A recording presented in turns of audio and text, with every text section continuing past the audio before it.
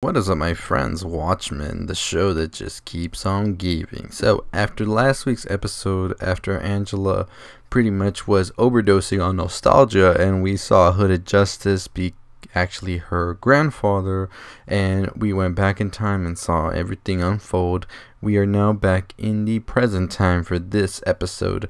And what we see is that we see her own memories now at the beginning of her losing her parents and grandmother in Vietnam, and also Reeves' memories still as well. So Angela actually also finds out that Dr. Manhattan has actually been on Earth this whole time and not in Mars, as we've been pretty much told to believe throughout the whole series, and that he is actually here in Tulsa disguised as a human. True tells her that she is aware of the cavalry's plan to capture and destroy Dr. Manhattan, and they want to become like him. Angela still breaks free, rushes home, and after she tells her husband Cal that she loves him, she then bashes his head with a hammer and pulls out a small dish shaped after Manhattan's hydrogen symbol. We then learn as Lori gets captured and taken to the cavalry headquarters that Joe reveals the plan that the cavalry actually have, and that is to capture Dr. Manhattan in order to aid them in a fight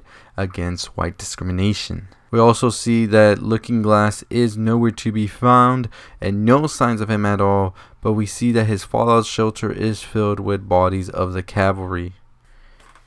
And then Ozymandias, of course, pops up one more time as he is put on trial by the game warden, and this is where we see that he is pretty much, for all of the clones' deaths that he's caused, put on trial.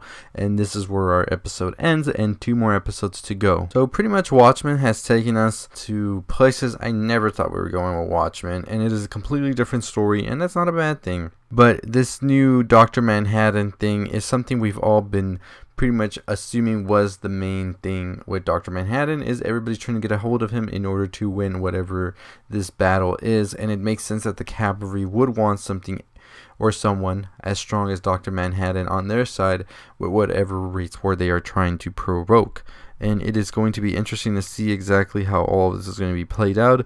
But I think the biggest twist of them all was that Dr. Manhattan has been in front of our eyes the whole time and not in Mars as we were led to believe, which is something that the cavalry will soon probably be able to get to. So it's going to be interesting the next 2 episodes how it all ends. The next episode is called A God Walks Into a Bar. A God, I am assuming they're talking about Dr. Manhattan. So I'm excited to see that.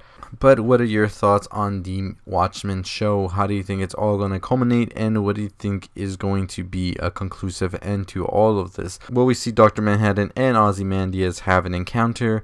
How will the cavalry be brought down? And are we going to end on a cliffhanger for season 2? That is the big question.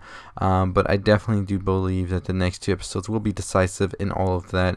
And I'm sure, like, without a doubt, that there is going to be some more twist as we go into this ending, which is just so good.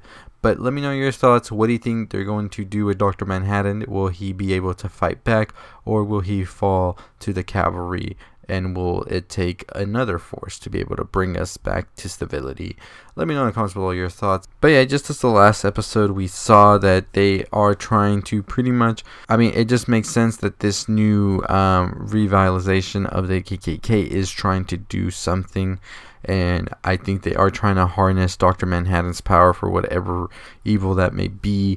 And as we saw in the previous episode, this extraordinary being, they have done things in the past in order to manipulate what they want happen. So I'm pretty sure that they've thought that, hey, well, if we can harness this guy's power, Dr. Manhattan, we can pretty much rule the world, and we can become the superior race, which is what they want. So we're going to find out exactly how that's all going to work out.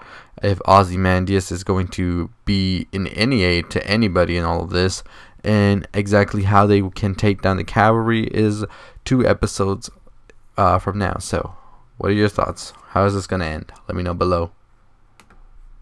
But anyways, as always, if you haven't already subscribed to the channel, what are you waiting for? Hit the like, comment, share, all that good stuff. I got some videos coming up on The Mandalorian, theories for Rise of the Skywalker. We got a bunch of trailers coming this week for sure. I know we got the No Time to Die from Bond on Wednesday. Supposedly Black Widow might drop as well soon. And yeah, I'm excited for all that. Anyways, as always, haven't subscribed, get to it. We are 10,000 subscribers. That's our goal, and we will get there. I'll see y'all next time. Stay positive.